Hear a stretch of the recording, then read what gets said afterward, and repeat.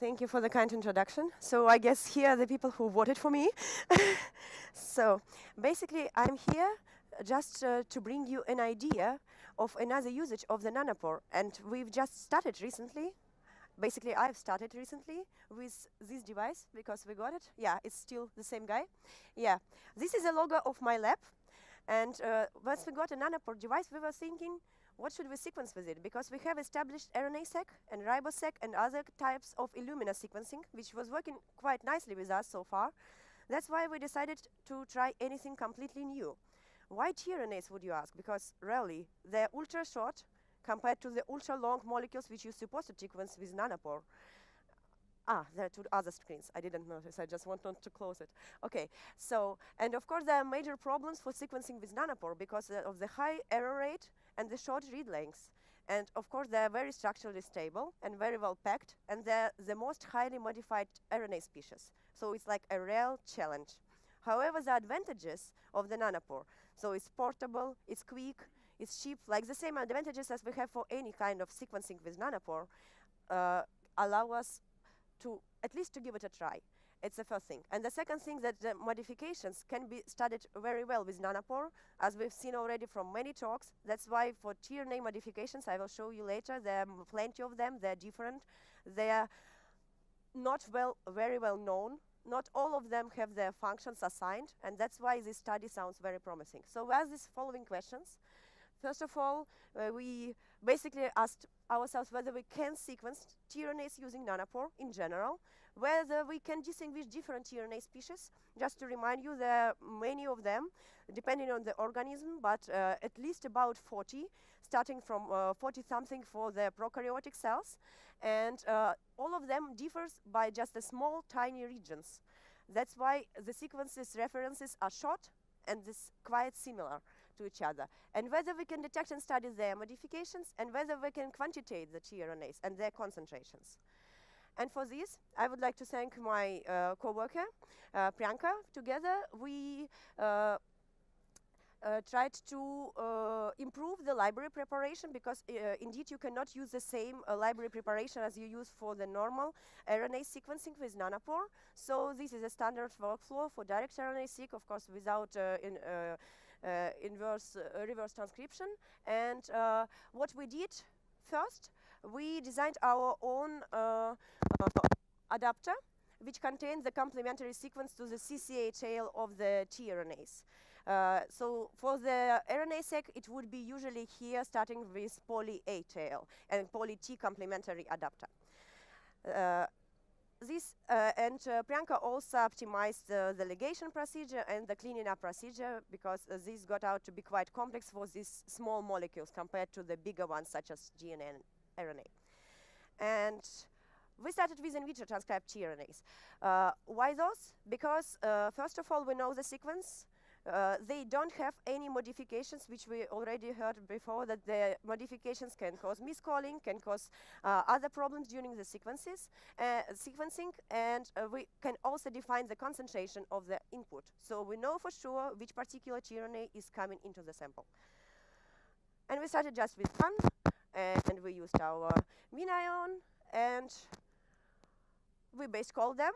It was successful, just using the normal GAPI from the Nanopore team. And then we tried to align them. And here it came to the problem.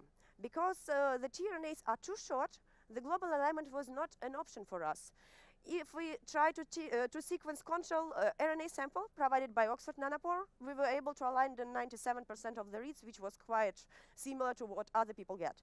But with the same procedure, we were able to align less than 1% of the tRNA reads, which was completely not suitable for this one. That's why we went for local alignment. And we were able to align much more reads with this. So just for you to give an impression of what is the difference, basically you are not trying to align as much as you can, but you try to align several regions, even so between them might be gaps. If you have a higher error rate, it will give a higher probability that you will still get sequences aligned. That's why we went for that one. But this is only one particular tRNA. We decided to increase the complexity a bit. We mixed 4 tRNAs in equimolar concentrations, and we sequenced them again, basecalled, and did the same alignment. But here it comes to the question, if we sequence different tRNAs, whether we can distinguish between them, because you can see from the structure already, and if you go to the sequencing level, they're even more similar than the structural one, whether we can, with this precision, say whether it's serine or histidine. And we were able, of course, we optimized in parallel the cleaning up procedure and ligation procedure. So here we were able to align almost 90% of the reads with this local alignment, which was already an improvement. And then only third of them we were able to cluster and classify. So yeah, you see that the clusters can be defined, but they are not completely distinguishable between each other. And another thing which I want to point out, not all of our tRNAs, we mixed 4 in equal concentrations, ligated similarly. So for example, this one, which is histidine, was almost not detected. We didn't get any alignments, even so they're supposed to be quite similar. And we got the mean alignment score of 34, which is with a range of 75 nucleotides, still quite low. But I will come to the next slide, where I will explain a bit more about it. So basically we can use Nanopore to sequence tRNAs, and some of them can be even distinguishable between each other, but the amount of the tRNAs we get out of it does not correspond to the input proportion. So why like that? We were thinking about the different ligation efficiency, which can be possible for sure, and that's why we lose some particular tRNA species during it. The other thing is, of course, the huge amount of ambiguous reads because of the tRNAs, which are highly similar, and many of the reads can be assigned to several species. And if we have not 4, but 40, there would be even less probability that you will be able to distinguish between such amount of different but highly similar references. And here is the main problem which we get. As we've heard before already during these 3 days, 2.5 days, okay, that one of the issues that with Nanopore we are not getting the complete sequence and the 5' end. And this is rather a problem of a sequencer itself, and we cannot address it at this moment. But we also not getting the complete sequence on another end. I mean, of course, for the ultra-long reads, who would care about it? If you have an ultra-long RNA, you will never consider these 10 nucleotides. If you have a perfect alignment, I'll hold the whole length. But if you have only 75, and you are losing 3' and 5', what is the rest? And if you want to distinguish this rest between each other, it's even less probable that you will be able to do it. That's why we decided to solve only this part of the problem, since this one should be addressed by the Oxford Nanopores themselves at some point, I hope. And we tried the possible solution, why not to poly-A tail our tRNAs to do them similar to the RNAs. And that's what we did. We did succeed. Basically, we increased the size of the molecule. We were also thinking it might increase the quality of the sequences since they're really ultra short. And of course, we were able also to use the original Polya adapter. We've not been using our own adapters anymore, so it was easy because it was an original sequencing kit. And we were hoping to increase the, improve the 3' end. So this is how it looks like. So this is the original, and the poly tails were added successfully, but to the different extent. So, but we don't care how long they are. And here is the same mix of 4 tRNAs, but now they contain poly-A tails, as I showed on the previous picture. And the quality here is not increasing significantly, but you can see that actually the clusters are defining better, and we can distinguish a bit more reads, and which is the most important out of here, that we increase the alignment score. So we are able to get the longer alignments. And I will show you on the global profile later on. And we again lose the same tRNA, so I think this is rather the problem with the ligation. Okay, and here is the improvement one. Yeah, so we're getting actually 3' ends almost till the end, which is really nice. Of course, there are some miscodings, I believe, because of the junction to the poly-A tailing, which is coming. Nevertheless, this is a significant improvement compared to the previous one.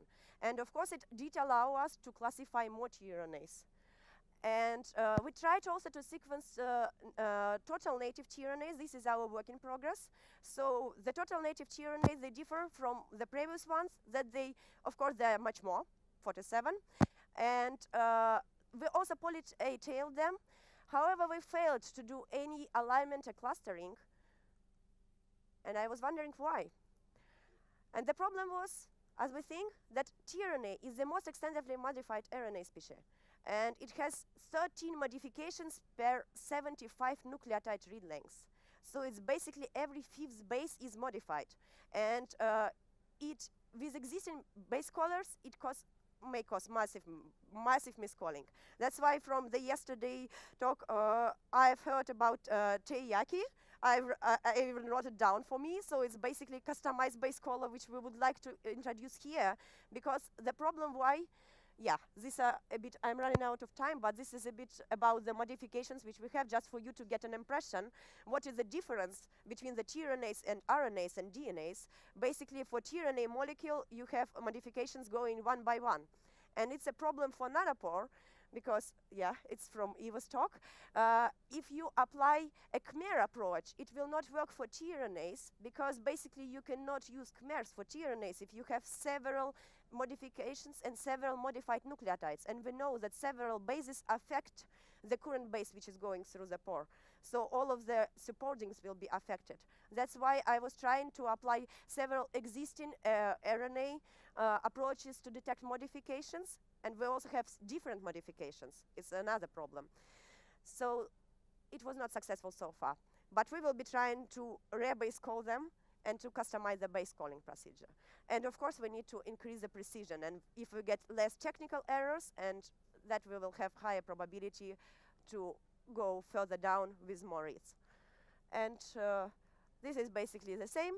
And overall, Nanopore sequencing is applicable for tRNAs, but it has to be optimized. And I'm here for any suggestions. I am open to everyone. I would like to talk to anyone, because I'm just at the beginning, and it's my half year working with Nanopore. And I really hope that probably next year I will bring you more data saying that it's precise and possible. And with this, I want to thank my boss and Tom, who is today in the audience. And I want to thank my mom, who is babysitting my son now. Thank you very much.